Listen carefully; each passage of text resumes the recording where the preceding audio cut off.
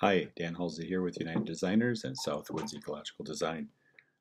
Just talking about finding our new scale in our title block. So as you know, we use the 20 scale on our artwork layer, which is, see if I get it here, over here.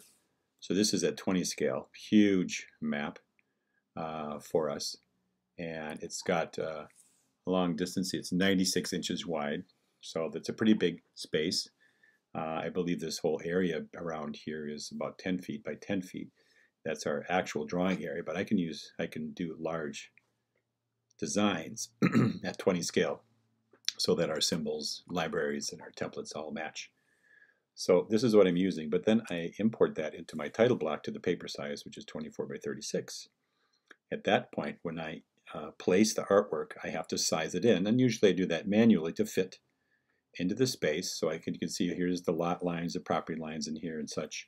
So I can fit this space nicely and as big as I can so we can have more detail and actually show all our solutions and our strategies visibly on this map. And so things aren't too small. But in that sense now, I need to find out what my new scale is because I've basically reduced this to make it fit this area. So there's a couple things that I need to know in order to do that. First of all, I have to pick two spots to measure. Now in this case, I don't have lot lines. I don't have any documentation yet that actually tells me what these lot lines are, and I'll be probably putting those on later because I do all of my notes on the title block. I don't write text or have text blocks on my artwork. I only do that on the title block because it gets changed, and I'm going to add those in here once I get that. But for the meantime, I need to find out what my scale is on here. So I have 2 points where this building here, which is probably a big trailer, the corner of that building to the peak of this house.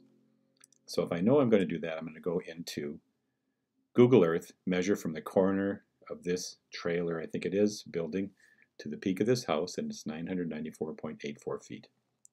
So I know that distance. So I go into Illustrator and I make a note of that on here, 994.88 feet. And then I take my ruler in Illustrator and I measure that same distance of what I have on here, and that's 12.526 inches. So I know my actual distance, and I know that what my screen distance is here, or what the distance is when it's printed out at scale, what that would be, but I actually don't know what the scale is yet. That's what I'm trying to find out, or if I need to make adjustments. So this is our scaling calculator that we have on United Designers, and this mostly is helping us figure out our scale when we're working at 20 scale.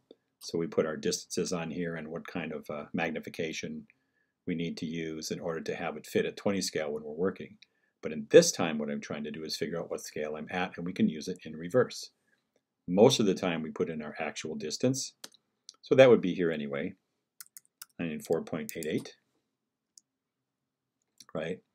And I know what that is. And then here, I'm going to put my present screen distance, this area down here between the two buildings, and that's 12.5256, or 12.526. There we go. So at 20 scale, I would need to bring this up to a certain size. So basically, this is what I've reduced it to fit on this page, and basically to bring it back up to 20 scale, this is what I'd have to be. But what I'm not really interested in what I need to do at 20 scale. I already know that because I've already been working in that. What I want to do now is figure out what scale makes this line that I have here, what scale is that line? And I can guess. So if I make A and B equal each other, then this is at 100%, then I'll know I have the right scale. So when I see it's 400% down here, well, you know what I'm going to do is I'm going to raise my scale up 4 times, which would be 80. Right? And I'm pretty close. So I'm actually at 1 to 80, almost exactly 1 inch equals 80 feet. If these equaled 100%, then I would know I'd be right on. If this number matched that number, I would be right on too. I want to be at 1 to 80. That's a good. If it was 1 to 65 or 1 to 73 or something, then I want to make adjustments.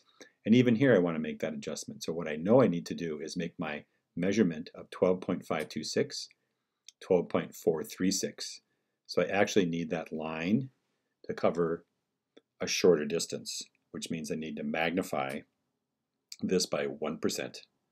So 101% I would put into Adobe Illustrator on this, and that would bring these two numbers to match.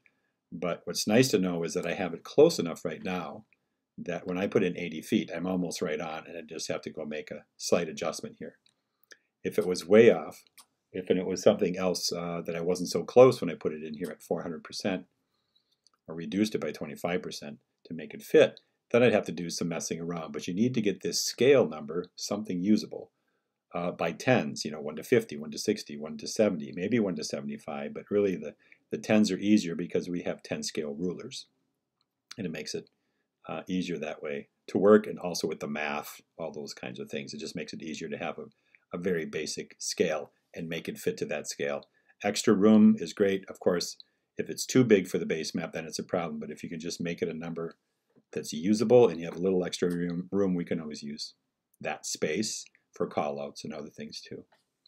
So the actual distance in the top yellow, the distance that you have on your screen in the bottom yellow, and then you change your scale to try and get this to 100%, and now you know what the scale is. Or put a scale that you want to use, which in this case 80, and it will tell me the percentage that I have to change in order to make it 80, from 12.526 to 12.436. It's just a slight change, but then I know my numbers will be correct and be right on.